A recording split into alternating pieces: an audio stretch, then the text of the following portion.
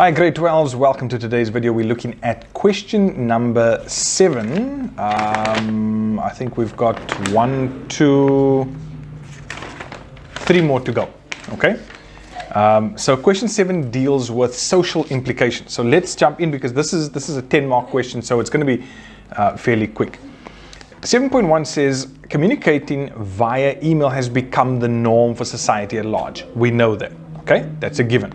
But 7.1.1 says the following: give 2 indications that an email has been received, right? And that as it's been received, it may possibly be a phishing attempt. Now, what is phishing? Remember, phishing is where somebody is trying to bait you. They are trying to get information out of you by giving you something false. So it might be an email that looks like it's from a bank, but it doesn't have a landline number. It doesn't have proper headers.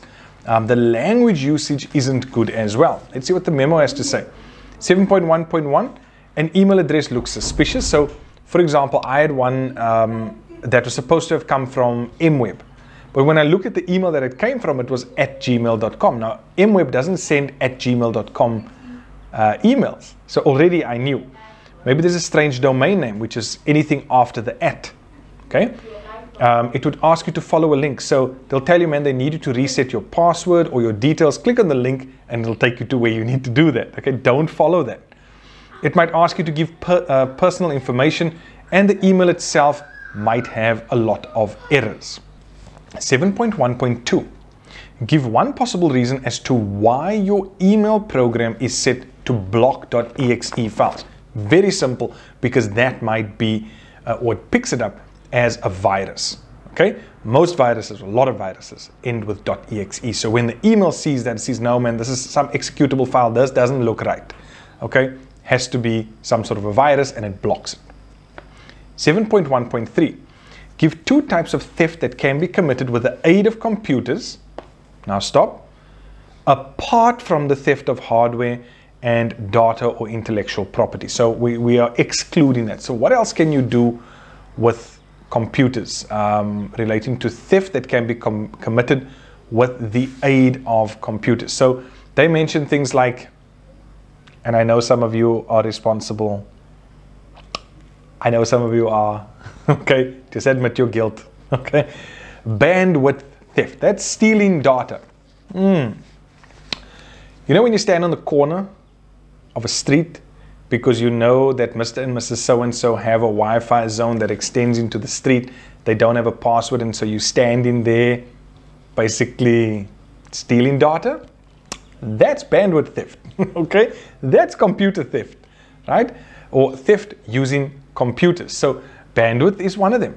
Identity theft, processing time and power. In other words, you are, even when you are at work, for those of us who are working, and you're using the company's resources to do your own personal stuff, that's out of the question. Maybe you're dealing with copyrighted material, right? You're into money laundering, all the, yeah, okay, I know some of the stuff is not relevant, but, or not relevant to you, but these are just some of the examples they mentioned. For me, just use the example of bandwidth theft and identity theft. Those basically cover everything you need to know. And like I've always said to you, you just need to know at least 2 advantages and disadvantages. 7.2, the geotagging function of modern cameras. So what is geotagging? When you take a picture and you have this feature turned on, it means that it can actually indicate where you are, and the date and time that the photo was taken. So this is a function of modern cameras and is useful for holiday makers and tourists. Explain what this statement means by explaining what geotagging is. I think we just did, okay?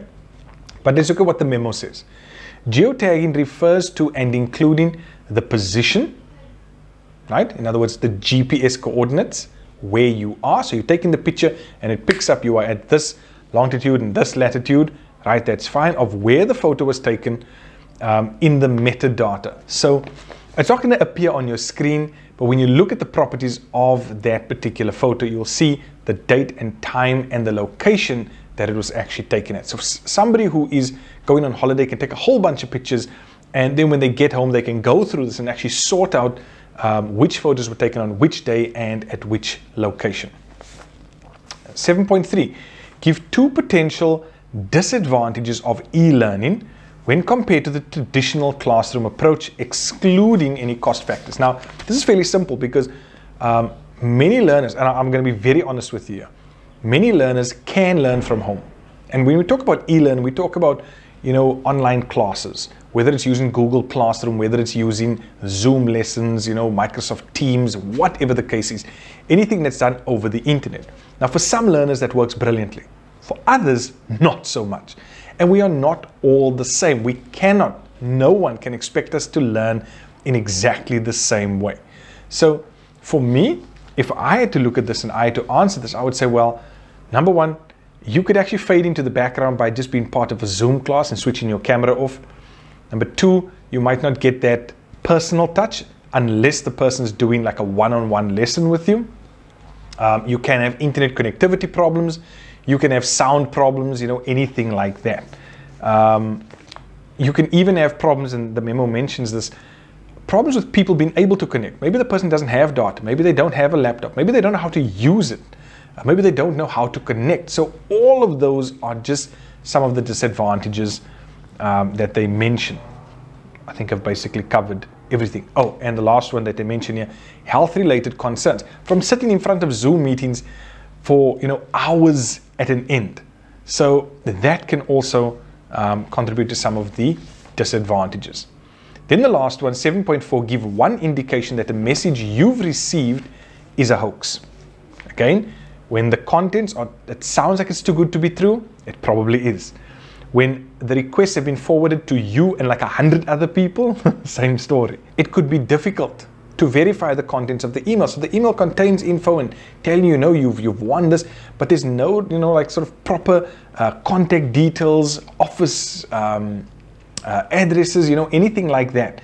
And sometimes even the content, maybe it's an SMS, it's like highly emotional content, your relative died and they've left you $1 million and you need to claim this ASAP because otherwise the government is going to take this away and you won't have access to this and your relative left it just for you.